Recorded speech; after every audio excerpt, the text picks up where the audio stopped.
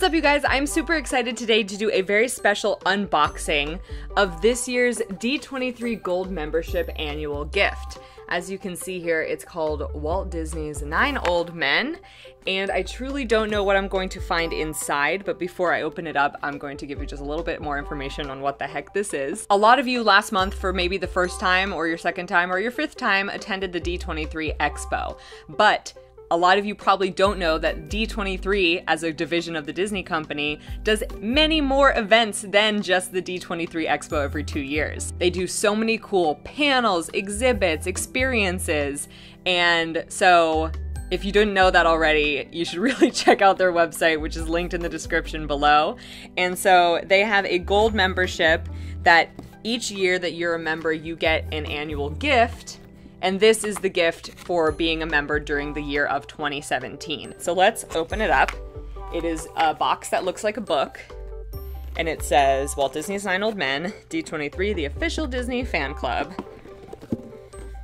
The lives and careers of 9 magic-making artists unfold in telling treasures and artful artifacts rediscovered within the Disney vaults. Affectionately dubbed the 9 Old Men by Walt Disney in a nod to President Franklin D. Roosevelt's nickname for the Supreme Court justices, these wizards of animation use not wands but pencils to create enduring enchantment, and all are welcomed into their wondrous world through this collection. So yeah, if you don't know who the 9 Old Men are, they are kind of like the original founding animators at Disney Animation Studios. They did like so much work on Snow White and Pinocchio and Fantasia and all of those original masterpieces that Walt Disney created.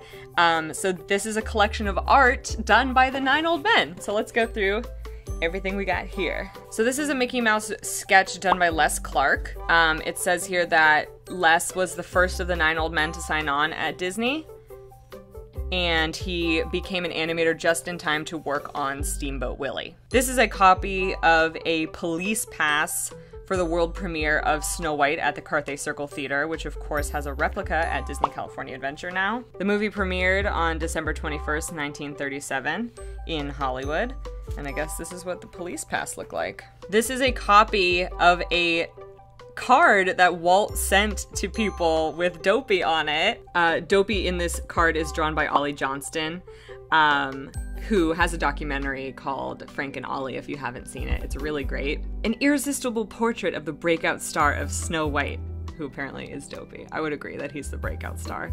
This is an inter-office memo from Walt Disney to Milt Kahl, who's one of the 9 Old Men, obviously.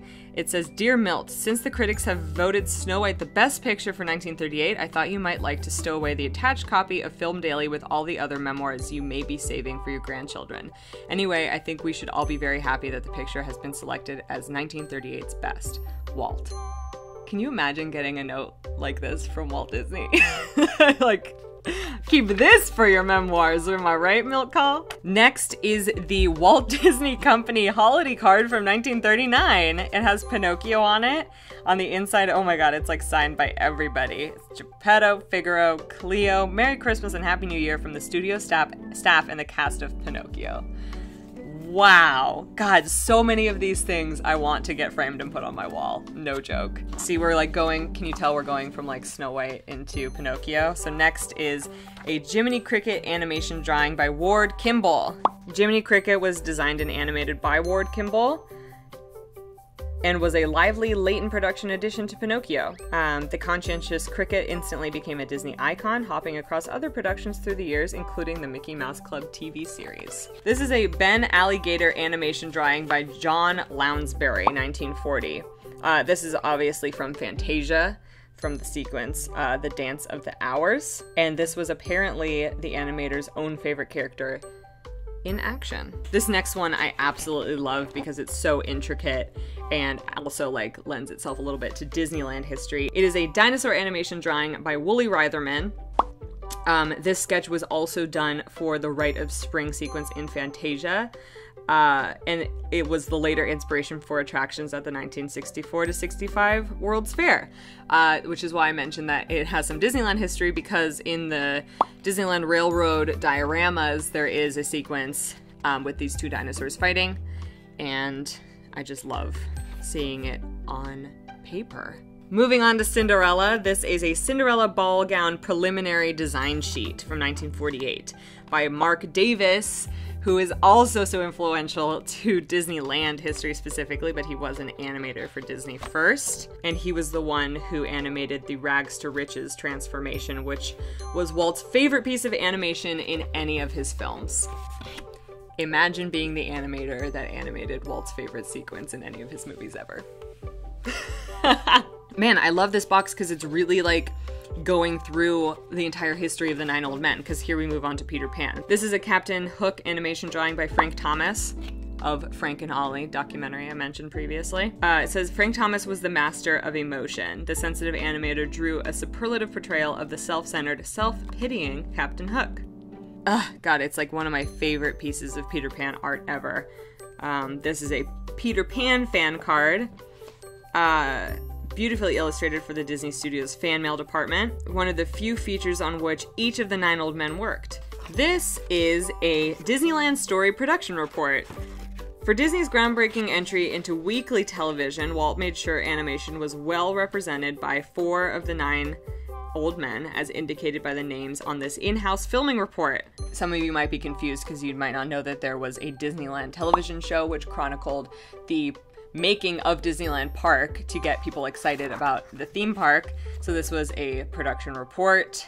It says producer Walt Disney, August 19th, 1954. Obviously we know Disneyland opened in the next summer, 1955. Continuing the Disneyland TV show, this is a script page for the episode Tricks of Our Trade, which offered a fun and informative look at the techniques used in the art of animation.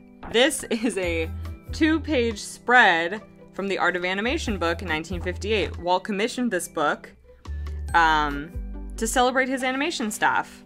How nice of him. The spread features an iconic photo of the 9 Old Men surrounded by their autographs. Reproduced from a unique copy in the Walt Disney Archives, this piece makes for an impressive memento representing the entire group. Ooh, we're already like in the 60s up in here. This is Pongo and Puppy animation drawing by Eric Larson. He had an affinity for animals, and he graphically portrays a Dalmatian father caring for his canine child. If you didn't know, it has a little bit of information about the xerography process that we used on 101 Dalmatians, through which animators' original drawings were directly transferred to cell, and it was a look that the 9 Old Men particularly liked. This is a Disneyland postcard from 1967 featuring the Pirates of the Caribbean. It showcases Mark Davis concept art. Mark Davis, who I just said worked on Disneyland. Here's how he did it. A brilliant combination of story, characterization, and design on postcards celebrating parts of the Caribbean. After transferring to WED Enterprises, which is now called Walt Disney Imagineering, Mark was a major creative force behind one of the most elaborate and most beloved Disneyland attractions ever, Pirates of the Caribbean. Next up, we have a Shere Khan character sketch by Milt Kahl. He is a master of both animation and character design, and he explores the contemptuous character of Shere Khan from the Jungle Book, arrogant but still appealing. This is an Aristocats promotional handbill. This promotional handbill from the initial release of the film shines the spotlight on the new cast of characters for the Aristocats. So this is basically like a movie poster that just like introduces the characters and their voices. It says like, Duchess, voice Ava Gabor. Thomas O'Malley, voice Phil Harris. This is getting framed immediately. Disney studio photograph from 1972. I feel like this is the most famous photo I've ever seen of the 9 Old Men. With artwork from Robin Hood as a backdrop, the 9 Old Men gathered for a rare group photo at the Disney Company as it approached its 50th anniversary in 1973. This is the invitation for the Alice in Wonderland preview. A new generation rediscovered Alice in Wonderland, especially at the sold-out screenings at the 1973 Walt Disney Productions 50th Anniversary Film Retrospective at Lincoln Center. So obviously this movie came out a lot earlier, and they had a re-release of it in 1974. Oh, goodness. This is a Disney Animation recruitment brochure from 1977. As the 9 Old Men began to retire, Disney sought to ensure the legacy of the art of animation by instituting Disney's animation training program. So they were looking for new animators.